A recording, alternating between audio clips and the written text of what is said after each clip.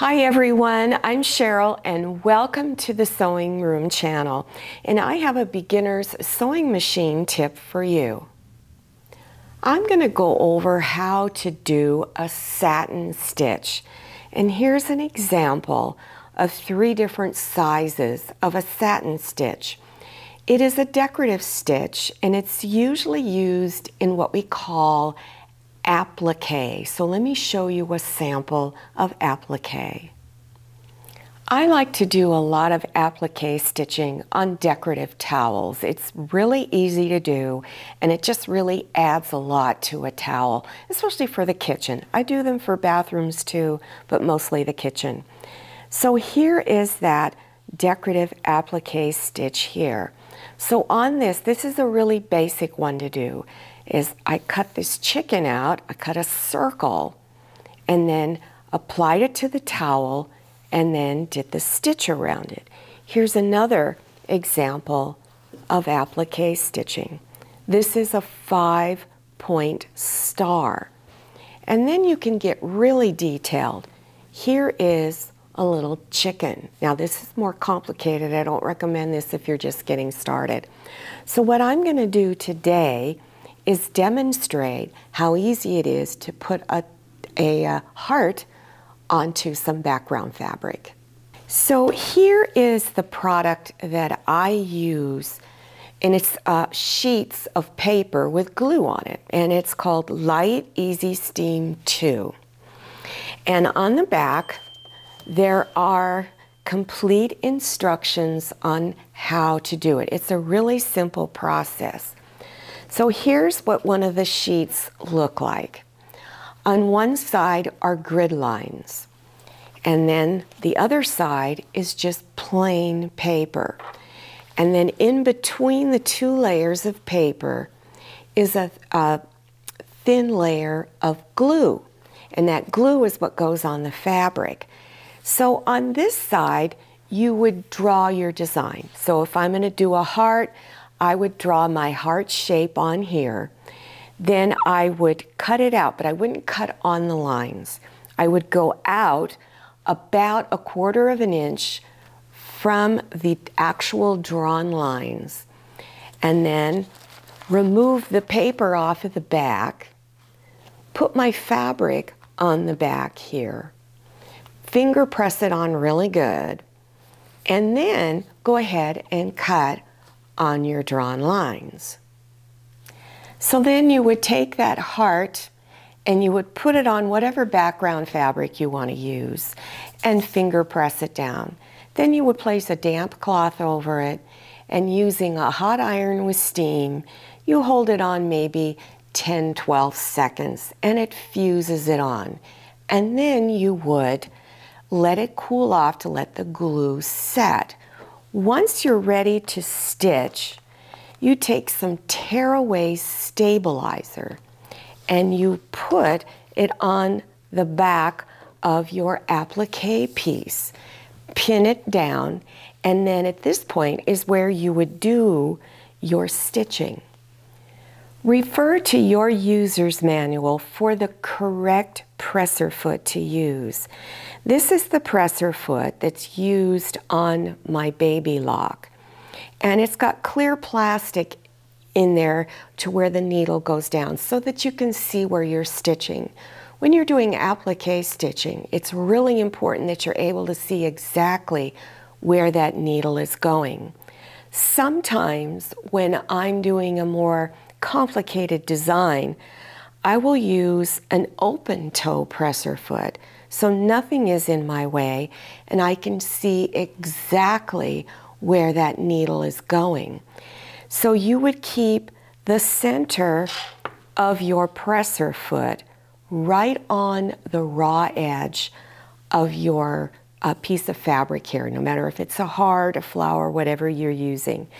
And then you go ahead and follow along there and do your stitching. Now, one of my sewing machines that I have, my Viking, has already preset widths on the machine, so I can select either the small, medium, or large. Most of your machines, you just have one size, but you can change the stitch width and the stitch length. So this gives you here, the settings here, gives you a narrow satin stitch. Then the settings here would give you a medium, and then of course this last one here is the widest one. But you can change it to any width and length that you like by using specific keys on your computer screen of your sewing machine. The type of thread you're using can be important depending on what you're making.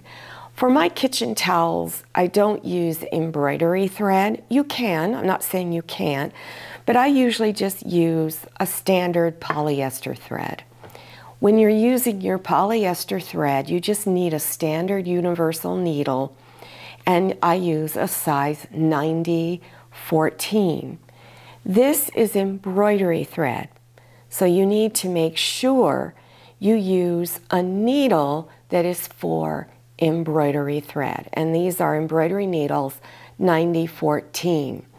If you're not sure what needle goes with your thread, when you're in the stores where they sell the really nice threads, they're going to know and they're going to be able to help you and guide you to the right combination of needle and thread. So don't be afraid to ask.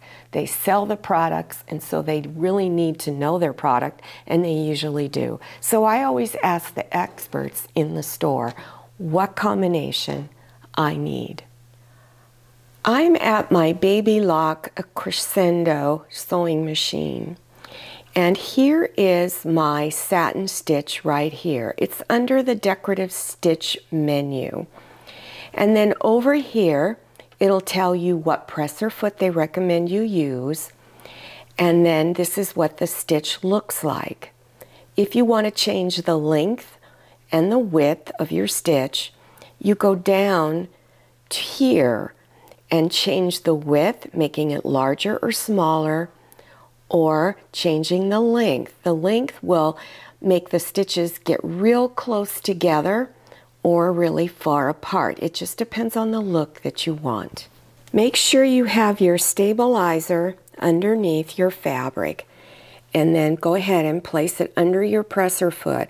Now right now, before I lower my presser foot and needle, my needle is over on the right.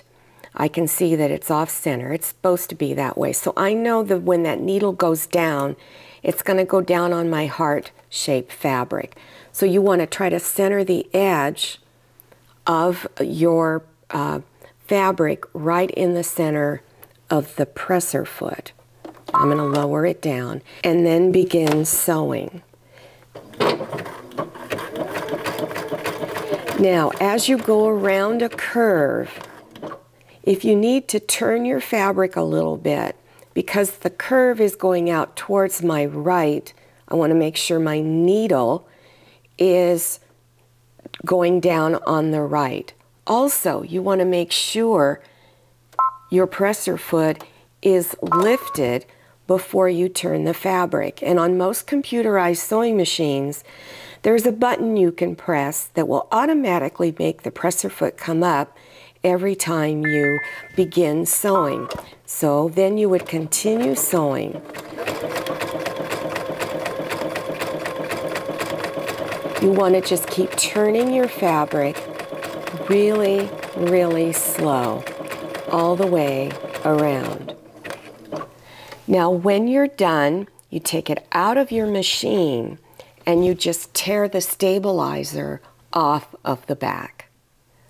Well, I hope this beginner's sewing machine tip was helpful to you.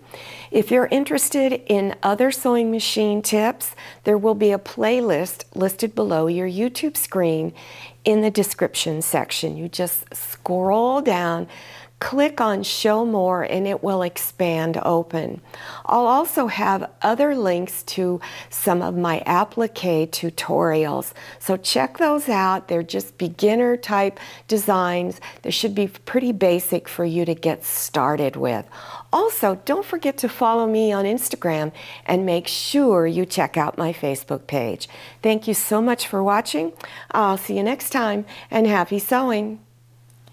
If you like the Sewing Room channel, one of the best ways to show your support is to subscribe by clicking on that red subscribe button and give this video a thumbs up. And don't forget to click on share to share this video with your friends. And make sure you click on the bell so you receive notifications for all my new videos.